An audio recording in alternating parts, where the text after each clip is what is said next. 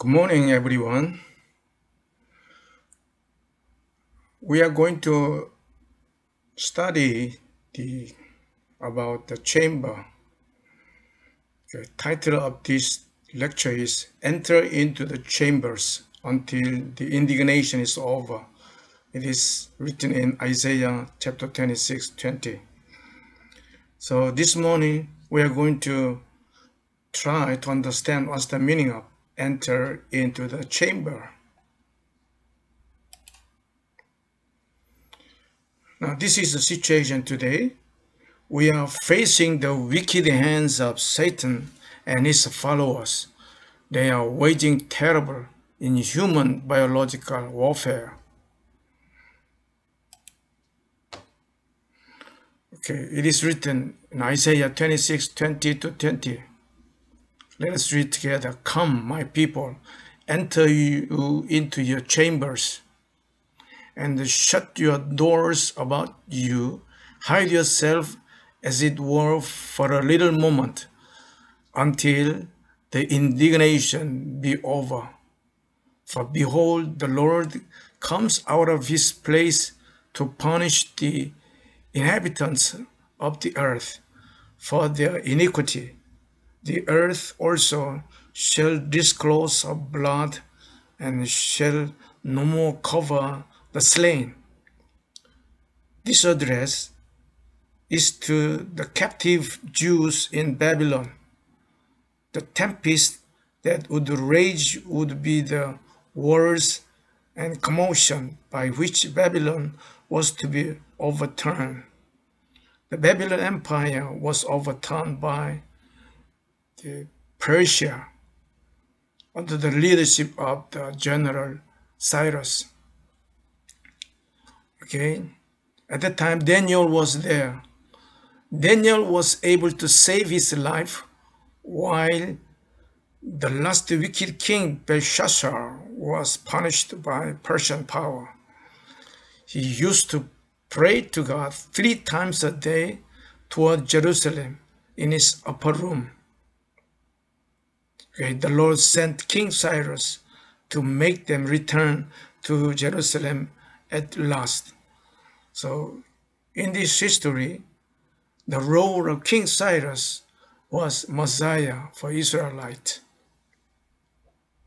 Okay, as for Daniel, how we entered into his chamber,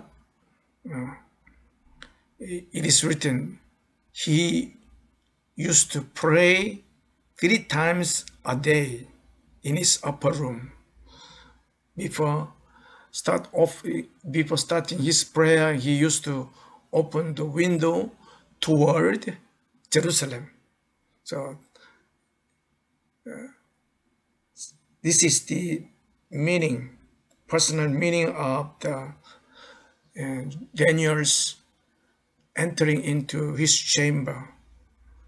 The chamber means prayer chamber or prayer room, personal prayer room, in the case of Daniel. Okay, then let me introduce the meaning of the chamber according to ancient Hebrew picture letter. Chamber in Hebrew, Cheder. Cheder. Okay, this Hebrew language was consist of 3 consonants, Het and Dalet and Resh. As you see, the Het is a description of temple or world house. Second consonant, Dalet, is the picture of tent door or gate. And then final consonant, Resh. Today it is called Rosh, human head. Picture is the human head, means human or someone in the story. Okay, let us attempt to interpret the meaning. Number 1, these 3 picture letters shows us the concept of Cheder, concept of chamber. What's the meaning of chamber here? That's the temple inside a gate. So Het plus dalet means temple inside the gate. And then temple is for man, temple is for worshiper. That's the meaning. Okay, second meaning, Cheder, chamber or room, refers to Holy of Holy in the temple. Het, because as you enter into, the meaning is Holy of Holy, okay, plus deep inside the door, dalet, plus for man, worshippers. So how second interpretation could be possible? How Holy of Holy temple could be interpreted, the Holy of Holy in the temple? I considered the verbal meaning of Cheder. The verb form of Cheder is hadar. Hadar means to penetrate. So a literal translation is he penetrated. The meaning of penetrate means you go through a deeper place, penetrate. To invade, it shows very active meaning. So considering this hadar, penetrate or invade. So when you enter into chamber, you must enter into a chamber actively, and then you must enter into a chamber, okay, deep inside. It is located deep inside. So if it is temple, the nuance of temple describe deep inside the temple. So the Holy of Holy, it could refer to Holy of Holy inside the gate. There it is for man. So original meaning of chamber, according to ancient Hebrew, seems to refer to the place located deep inside of the temple. That's why it is translated in English, chamber. But if it is applied to individual house, the chamber seems to imply deep inner room. Deep inner room, okay, or prayer room. Okay, your prayer room can be understood as your temple because you are supposed to experience presence of Holy Spirit. Yeah, every place you experience the presence of Holy Spirit, feeling of outpouring of Holy Spirit, that's the Holy of Holy.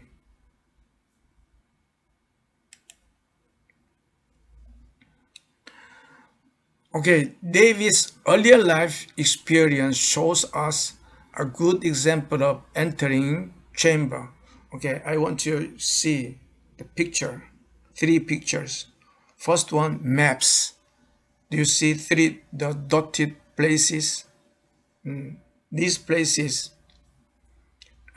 when David began to be persecuted by King Saul, he stayed there, run away, and then moved to another way, run away, because he was chased after the soldiers sent by King Saul. One time, King Saul himself chased David. So David had to run away. This kind of running away, David's earlier experience could be the example of entering into chamber. He and his 4 soldiers fled to Adullam. Adullam is the name of the cave. You see in the lowest third photo, that's the Adullam cave. The second, in the middle photo, there's an entrance. Entrance is small, but as you enter, it becomes very large. It can accommodate more than 400 soldiers. It's underground cave. As for David, entering into chamber means entering into underground cave. Okay, as for David, chamber was deep underground cave. Cheder. It was located deep inside. When God determined to punish the workers of iniquity, let us keep close to the Lord and separate from the sinful world, and let us seek his comfort in prayer. How David was able to keep close to the Lord. While he was running away, he has no time to attend temple worship. How David was able to keep close to the Lord. Number one, by making close friendship with godly Jonathan. Okay, the first son of King Saul, he was godly. He was moved by the Holy Spirit. And then, because of works of Holy Spirit, Jonathan and David became a good friend, best friend. Okay? Whenever David encountered the dangerous situation, by the help of Jonathan, David was able to escape, okay, many times. So, making good friends at this time of pandemic, we must make friend with godly friend, okay? Godly one, choose godly one. Actively choose godly one. Whenever you are arrested by any fear, any worry, and then open your heart and then talk each other, and then I'm sure you are encouraged by your godly friend. And number two, David used to ask our high priest Abiathar. There was Abiathar. He was also ran away from the persecution of King Saul. Abiathar, the young priest. But David, whenever he was in trouble, he used to ask high priest Abiathar, please pray for us. And the priest tell us, please pray to God, for we are in this kind of trouble. So today, you must be a good friend of your senior pastor, okay? Whenever you are in trouble, call to your senior pastor and then ask him to pray for you. And then ask him any mentor, any advice for you. So this is the way you can come close to the Lord. Okay, number one, make a godly friend. Number two, make your senior pastor most friendly leader for you, most friendly mentor for you.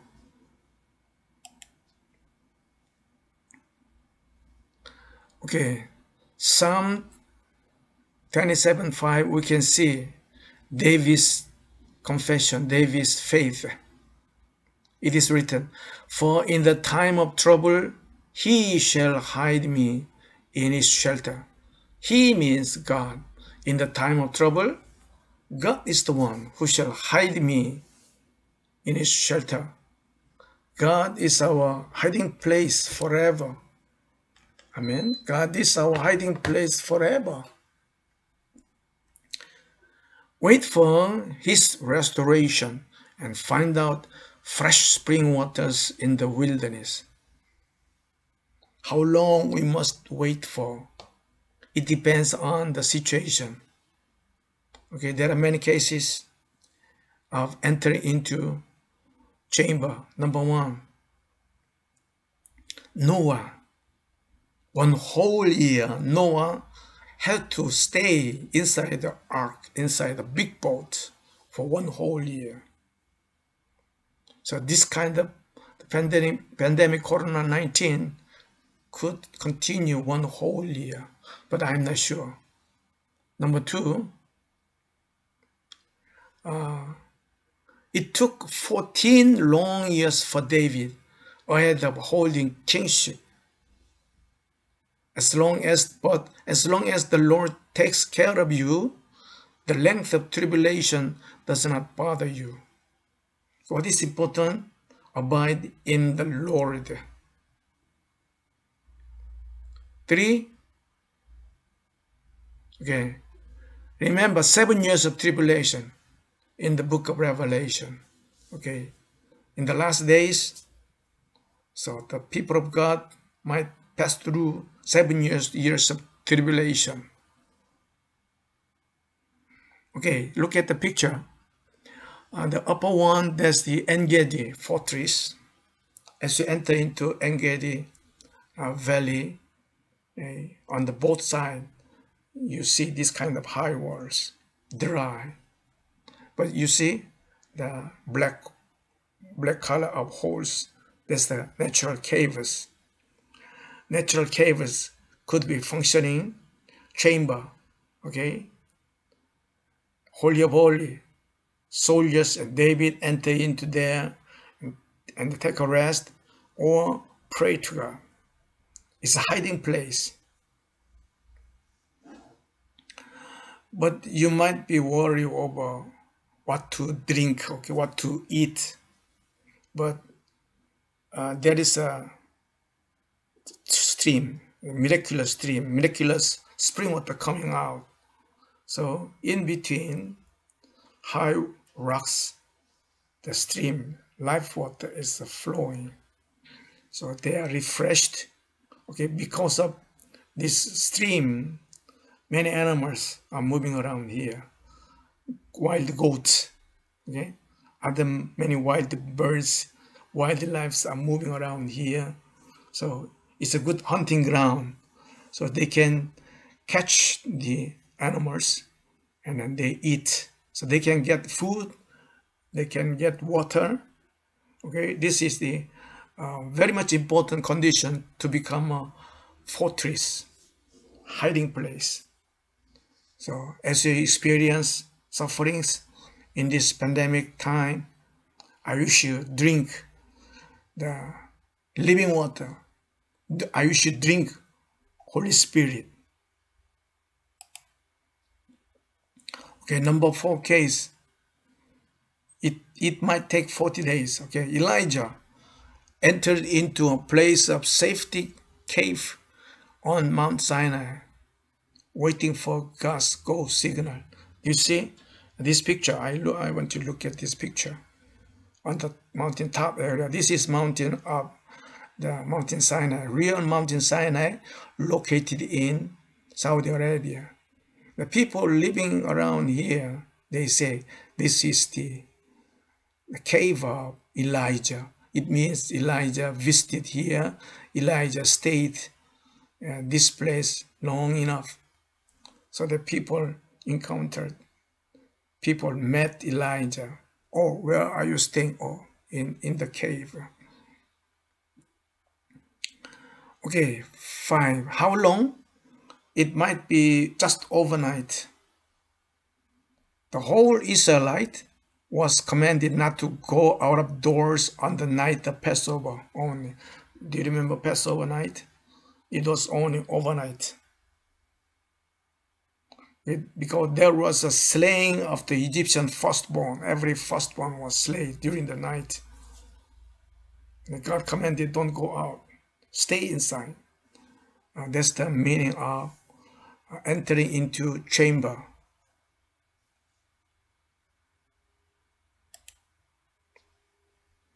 Okay, 6. 3 days visiting prayer mountain or 1 whole week visiting prayer mountain or monastery or retreat house is one of the way of entering into chambers. Okay, in South Korea there are around 300 prayer mountains. So whenever Christians they encounter trouble, usually they visit prayer mountain, stay there 3 days or 1 whole week, sometimes 20 days. Okay, 7. We must expect eating heavenly manna. Eating heavenly manna means God's miraculous food supply. On the way of visiting Holy Mountain, Elijah experienced something miraculous. 1 Kings 19. Okay, it is written this way. While Elijah himself went a day's journey into the wilderness. So he just entered into the desert, very dry desert. It takes usually 3 days. He walked just 1 day travel inside the desert. He came to a broom bush. As you see this photo, this is a broom bush. Broom bush, sat down under it and prayed that he might die. I have had enough, Lord, he said. Take my life. I am no better than my ancestors. Then he lay down under the bush and fell asleep. All at once, an angel touched him and said, get up and eat. Okay. He experienced eating special food prepared by heavenly angels. So broom tree is not so tall, but if you sit down, your body is covered by the hot sunshine. Okay, Elijah rested here, encountered God once again in the wilderness, even on the way of going into Mount Sinai. So every moment, even the procedure to reach to your goal of prayer, you experience this kind of blessing. May you experience this kind of blessing. We are supposed to experience this kind of heavenly supply or heavenly manna. Okay, at this moment, I want to praise a meaningful song. You are my hiding place. You are my hiding place. You always fill my heart with songs of deliverance. Whenever I am afraid, I will trust in you. I will trust in you. Let the weak say, I am strong in the strength of my Lord. Once again, you are my hiding place. You always fill my heart with songs of deliverance. Whenever I am afraid, I will trust in you. I will trust in you. Let the weak say, I am strong in the strength of my Lord. I will trust in you. Amen. May God protect you. May God supply you miraculous food. May you experience entering into deep chamber. I wish you experience wonderful encounter with powerful Holy Spirit. That is the only way we can overcome this kind of pandemic period successfully. In Jesus' name, in the glory of God. God bless you. Heavenly peace be with you. Shalom. Shalom.